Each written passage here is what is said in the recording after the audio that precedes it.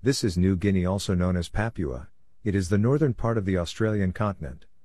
In 1959, the Freeport Mining Company wanted West Papua's vast mineral wealth. And in 1959, an American lawyer proposed an illegal use of United Nations trusteeship, that a cooperative UN could in effect sell the Papuan people, or trade their sovereignty without their consent to Indonesia, an Asian power from whom Freeport could obtain a mining license for West Papua's wealth of gold, silver and copper. During 1960, the US learnt that neither the Commonwealth of Australia, nor Malaysia wanted to be involved in this scheme, and so the proposal was modified to ask the United Nations itself to act as the UN-appointed administrator that would then ask Indonesia to become a colonial power looting the colony. When America elected John F. Kennedy as president, the Freeport director Robert Lovett told Kennedy to appoint Lovett's friend McGeorge Bundy as the new U.S. National Security Advisor. To Kennedy's credit, throughout 1961 the National Security Council under Bundy pleaded without success for Kennedy to authorize this scheme. Yet when West New Guinea held elections to establish its own government council recognized by Australia and New Zealand, America had refused to acknowledge the elected council and instead told Indonesia how to exploit the United Nations to gain Asian control of this Pacific territory. Indonesian officials said they liked the idea, although they do not wish to call the proposed trusteeship a trusteeship. 6 months later, the UN Secretary General was killed, and, due to an action by Indonesia 2 days before his death, he was replaced by Indonesia's Burmese friend U Thant. 4 weeks later, an American journalist, Bruce Biosat, published news of the American proposal to betray West New Guinea to Indonesian colonization. And on that night, the West New Guinea Council held an emergency night session. The Council wrote a manifesto of independence, and designed a flag and other national instruments which they presented to the colonial Dutch the following day. On the 1st of December 1961, the Dutch raised the new Morning Star flag next to their own across West New Guinea and renamed the territory as West Papua according to the Council's manifesto.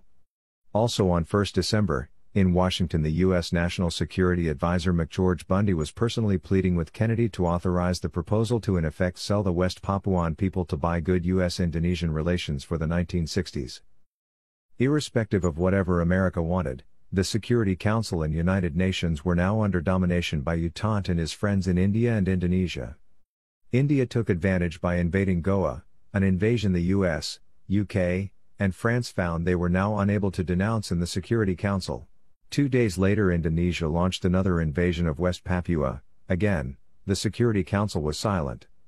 And although the Papuans were again already arresting the Indonesian soldiers, in New York, U Thant asked America to help force the Dutch to request the illegal use of UN trusteeship for West New Guinea. America appointed Freeport director Robert Lovett's best friend, Ellsworth Bunker, to help Indonesia get the Dutch to sign the agreement asking for UN occupation. U Thant then wrote a letter promising Indonesia that the United Nations would not allow the West Papuan people a UN referendum before Indonesia got possession of their lands. U Thant negotiated with Pakistan to provide UN troops to occupy West Papua. In August, the Netherlands submitted and signed the New York Agreement asking the United Nations to occupy and subjugate the West Papuan people. U Thant announced his joy and pride that if the General Assembly approved the deal, that West Papua would be the largest territory the United Nations had ever managed. Instead of 30 days' notice, at the opening of the 1962 General Assembly, the Assembly members were given 2 days' notice that the issue of West Papua would be dealt with after other business on Friday, 21 September. On the afternoon of 21 September 1962, our governments were told to vote without debate whether to approve or oppose the proposal that the new Secretary General was sponsoring, and told that some members would be allowed to explain their vote afterwards. For 59 years West Papua has suffered a foreign occupation which our governments are responsible for, and for 59 years our news journalists have failed to report weekly abuse and looting suffered by of our Pacific War allies of West Papua. The simple solution for any nation which supports West Papua's right to freedom from foreign oppression, is to put news of the United Nations authorization for the occupation, General Assembly Resolution 1752, on the agenda of the UN Trusteeship Council, to whom the occupation should have been reported in 1962.